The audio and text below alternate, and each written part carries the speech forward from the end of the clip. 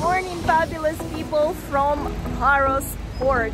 Today I'm on my way to Mykonos island, and I just wanted to share a few quick tips and tricks when you're taking the ferry from Paros to other places like Naxos or Santorini or Mykonos in my example. So I just wanted to show you really quick because, you know, things sometimes are not as clear as we're used to in the States. I just wanted to show you that here you sometimes have the signs written out. It says Naxos, Naxos.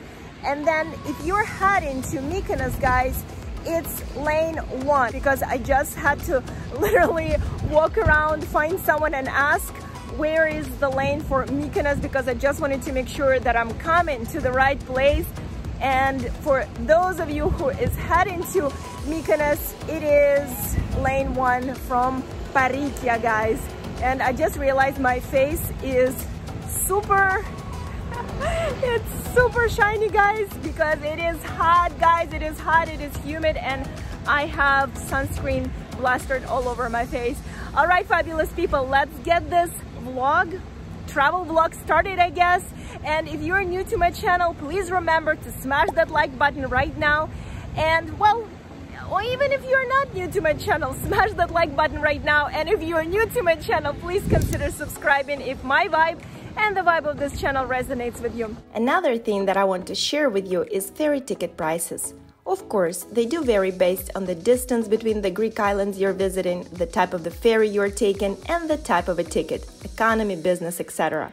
For example, the ferry from Paros to Antiparos was only 7 minutes and was €1.20 a person, whereas a ferry from Mykonos to Crete is over 5 hours and costs €84.30 with an assigned seat. One important thing that I think you should know about ferry ticket prices is that if you purchase your ferry tickets through any direct ferry representative agency on any of the Greek islands, you will be saving on a third-party fee. For example, the same ferry tickets from Mykonos to Crete online were €20 more expensive than when I purchased them directly. If you plan on traveling Greece by ferry in 2021, please keep in mind that it is still mandatory to wear masks the entire time you're on the ferry, even at your seat.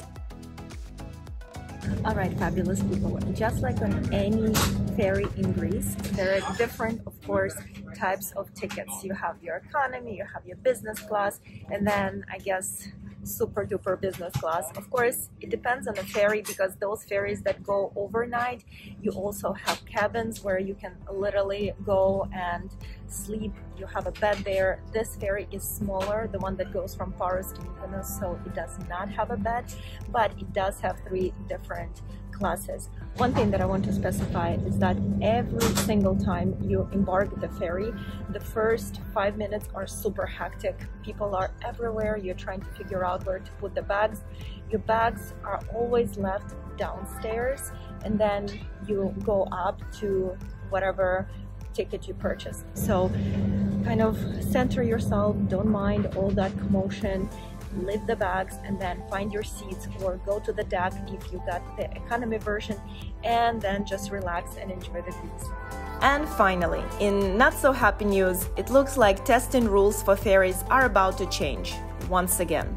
The fun part about it is that no one knows how the testing will look like. Will it need to be between certain Greek islands or all of them? Should it be a PCR test or self-test is okay?